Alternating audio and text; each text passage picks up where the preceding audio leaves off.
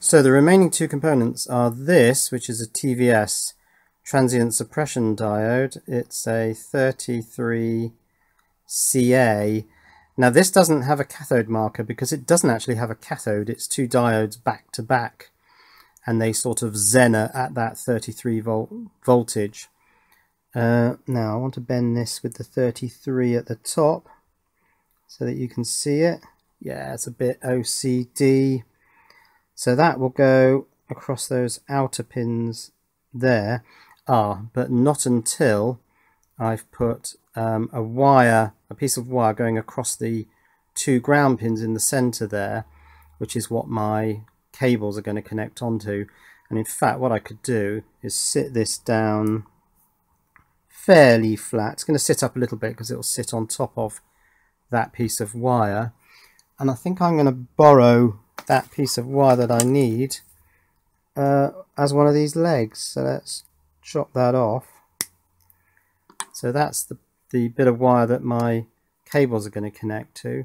This can come back out, and I will bend this piece of wire pretty much down the center and fit it across those two center ground positions, and that'll present two connection points on the back where my wires will connect.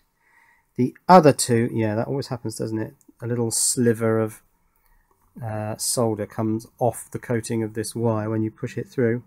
The other wires which I connect to are drain and source of the MOSFET, so I'll solder that in.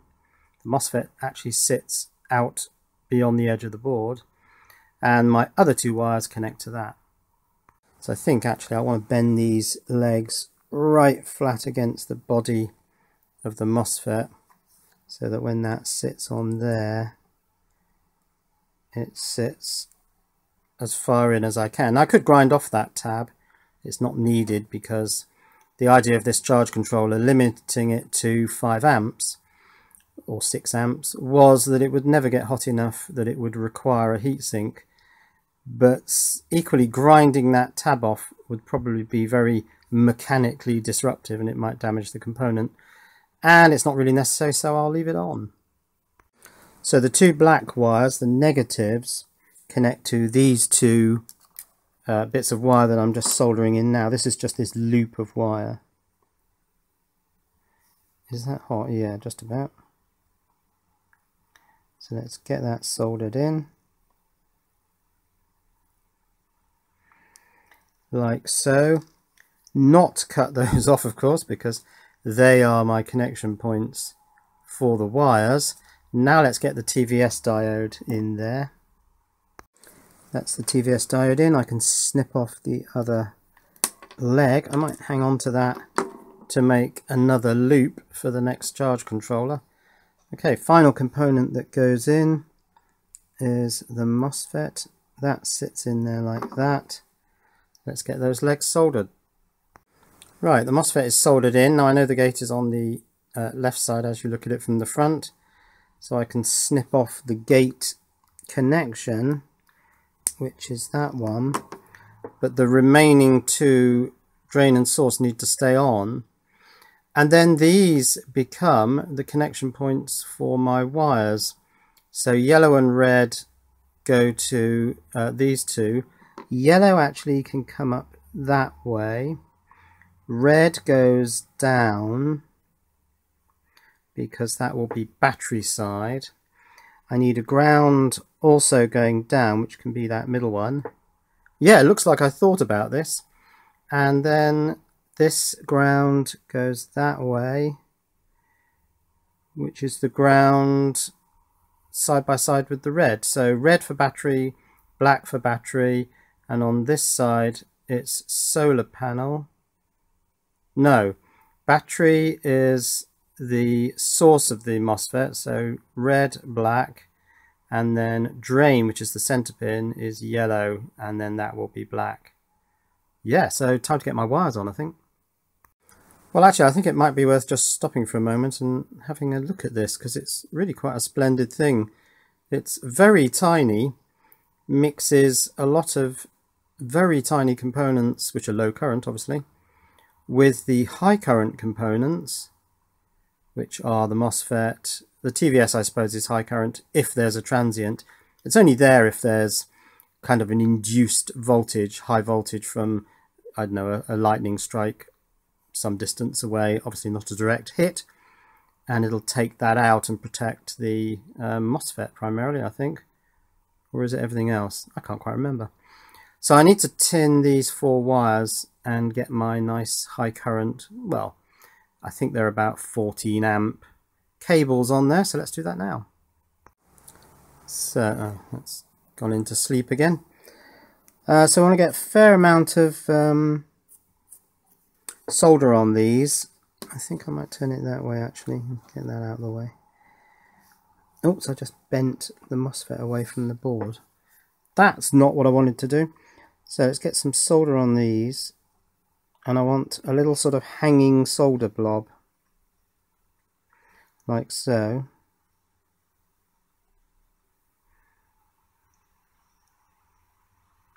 Yeah, that looks perfect. And a close-up of that, you can see that I've tinned those 4 connection points and just got a little bit of a blob of solder on each one. I'll do the same with the wires, and then they'll go on nice and securely. So time to tin all these. I really must set this timeout longer because it just keeps going. Oh, can't quite reach. Just keeps going to sleep. Right, let's tin these. And I want, like I say, a little hanging blob on there. Oops, there's a bit of muck on there. Oh, I can't do it with all 4 in my hand. And this black one.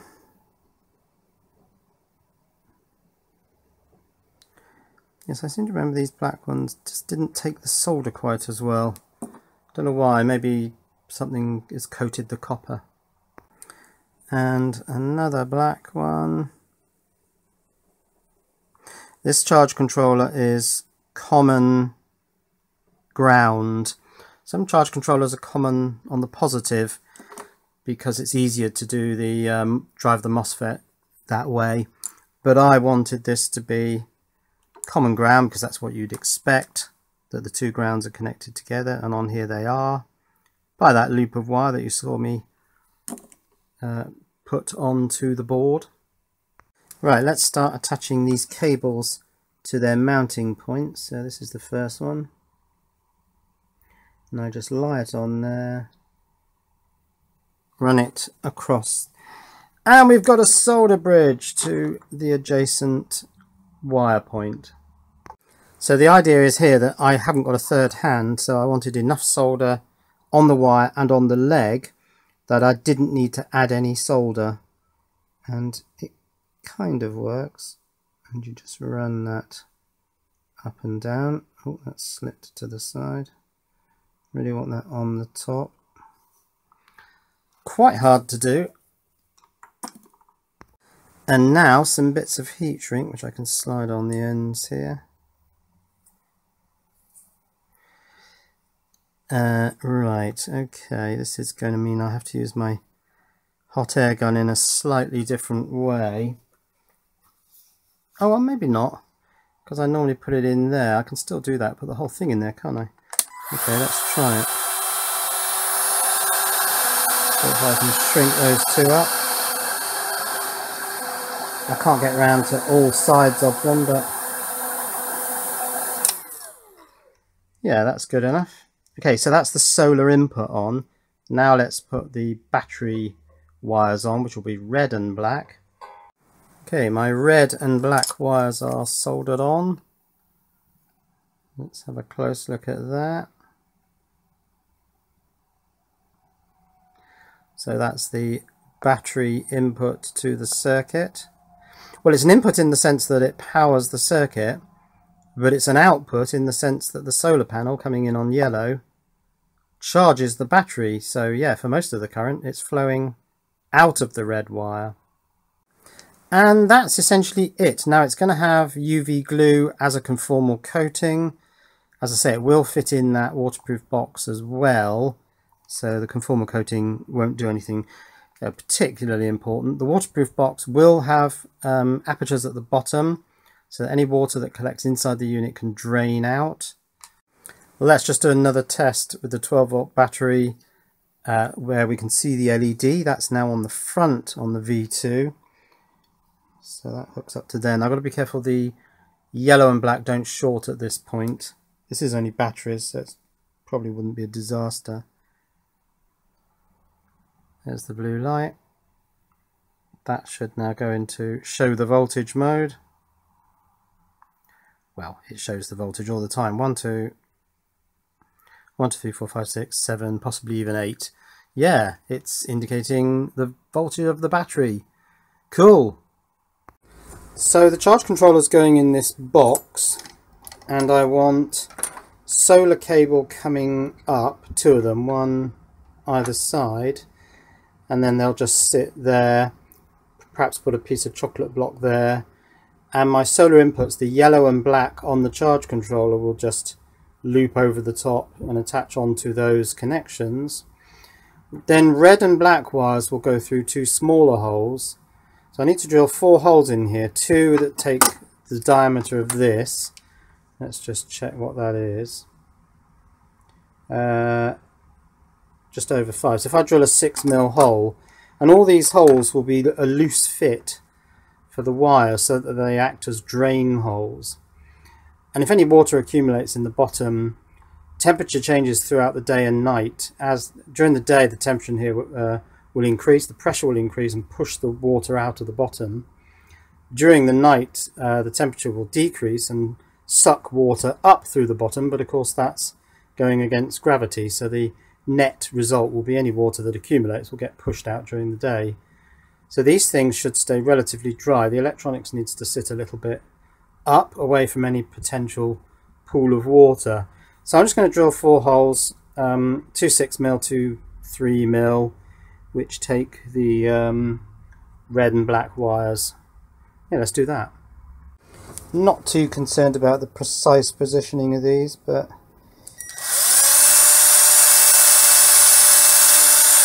and I'm using a wood brad drill to keep the centre neat, so it's about there. Well, they're not bad. And now let's get a 6mm and do the 2 outer holes. So these, I've got to avoid the internal pillar there. So let's try and get as close to the edge as possible.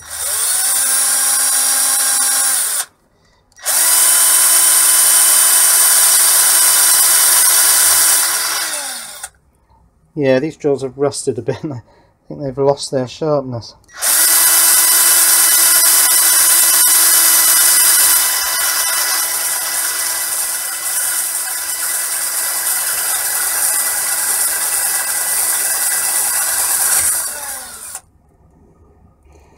Okay, how close am I to the internal pillar? Yeah, that's about right. 1 more hole, which will go about there, I guess.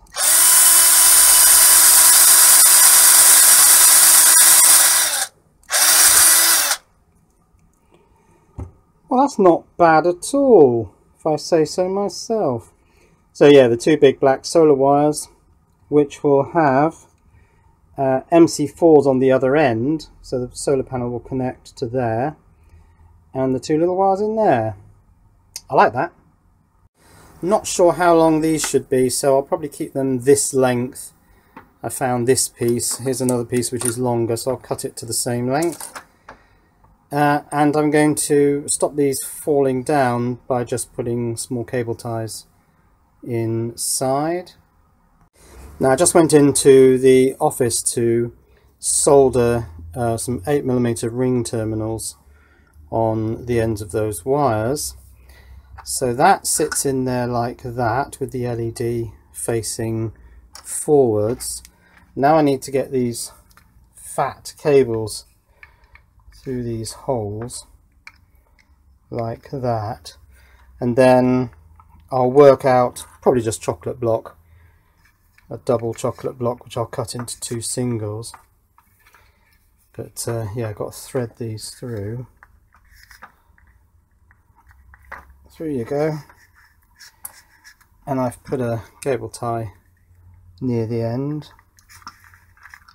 So that'll sit in there. Most of the space inside here is actually taken up with the interface between my little thin wires here and my thick solar wires. Well, so be it. That's proving very tricky. And there's one other issue I've just noticed, and that is that my wires come out red to the right, but on the battery that sits just below this box, positive is actually on the left. So these wires, let's just get that all the way in. There's no easy way to do that, is there? Yeah, these 2 wires will have to cross over and connect to the battery down there like that. But essentially that's how it's gonna go. So it's the usual problem when you've got big chunky things attached to tiny delicate things. If these wires get moved, I'm going to impart forces on this thing, which I don't really want to do because it's very delicate. So I did think actually there are a couple of mounting points down here. P-clips attached to the cable and screwed into there would work. I mean, yes, I could just hot glue these in, I suppose. But I don't have any P-clips. But then I thought, I do have some cable ties.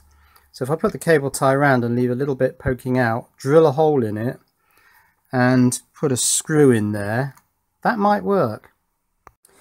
Well, it's not what I had in mind, but it kind of works. It's a bit of cut off cable tie, and then I'll drill 2 holes at that pitch, which just about seems to be right. And then the one I've done, it's kind of cable tie fashioned P-clip, but it works because I can waggle that and it doesn't really have any impact on the position of that. So yeah, I'm quite happy with my cable tie P-clip. And now I want that biased forwards really rather than biased back, but the position's about right. I'm just going to cut these yellow and black wires. Whoops, that's now moved, so that they're the right length to fit in the other side of these 2 chocolate blocks. And those grippers work really well because no amount of movement there really has any effect here. It's rather good. And now slide this back down and tuck these in here. And like I say, I really want the charge controller biased forwards, so it sits forward against the clear plastic front. Why won't that go in? It will. Okay, and I can't really see what I'm doing. We'll have to stop the camera and move it out of the way. Yes, that looks pretty good. I think that's everything done. So yeah, that sits pointing forwards, reasonably square. There's the LED. But as you can see, most of what's in here is connectors, but those are nice and firm now. So I've got these coming up to the right. I'm not sure whether that's going to be ideal for the solar panel. We will find out. Right, time to put the screws back in the case, because I think that's pretty much it. The only thing I will do, if I get round to it, once my UV glue arrives, I want to douse this thing in UV glue. But it should be alright without a conformal coating, just sitting inside this box. I've just noticed that the little gap in the sort of foam beading is at the top, which is not ideal, so I'm going to relay that so that it's at the bottom. Oh, no need, because the piece of beading is in the front glass. I didn't realise that, so I just need to turn that round so that the gap sits at the bottom. That's better. Right, just need some MC4 connectors on the end of these 2 cables. Now I'm pretty certain that when you see that on a solar panel, because it's got the red ring, it doesn't mean pos, but that is the pos one. In fact, there's a positive there. Is there a negative on this one? Yeah, there is. However, on here it will go into that. So I need to put that on the positive. So that one needs to go on the one with the yellow wire. Okay, I think that's done. This thing's sitting in its box. I've got MC4 connectors on the two big solar cables, and on the red and black here I've got my 8mm ring terminals which go on the studs on the battery. So I think it's ready to install. Does look like it's raining now. Oh well. And finally, here it is in situ, that panel on the right, cables into the charge controller. I'll put my shadow on it. Yep, that's modulating away merrily, and that's connected down to the studs on the battery. So that should give me some more power, and then when I build two more of these controllers, when I get two more boxes, I can mount one above that battery. This one seems to be behaving a bit better now. I kind of reconnected it, disconnected it and reconnected it. Or is it? Oh, it is modulating, yeah. Camera doesn't really show that very well, but it is modulating. And this one of course has no connection between the panel and the battery as yet, but it will get one. Cheerio.